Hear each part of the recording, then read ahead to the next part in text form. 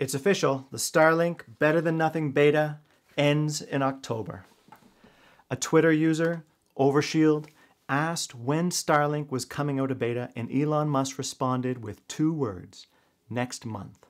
Now, there's still a huge question on what out of beta actually means, a few possibilities, and if you want to keep getting updates as we find out, subscribe down below. So a few possibilities. The most likely in my mind is that not a lot changes. The service has more stability, fewer outages, and hopefully more cells open for usage. If that helps stabilize the internet connections and avoid dropouts, that'll be a huge improvement for anyone working from home on Starlink. Of course, what everyone wants is faster order delivery. I know a ton of people are still waiting, but I don't think ending the beta is going to help with manufacturing rates for the Dish hardware. Let me know in the comments what you're hoping for.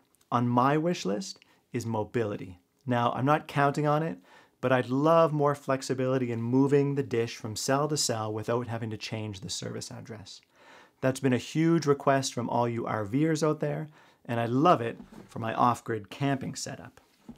It looks like we'll find out in about a month, so stay tuned. I hope you enjoyed this short update. It's been an exciting week for space with citizen astronauts, space lasers, and more. Updates coming soon. See you next time.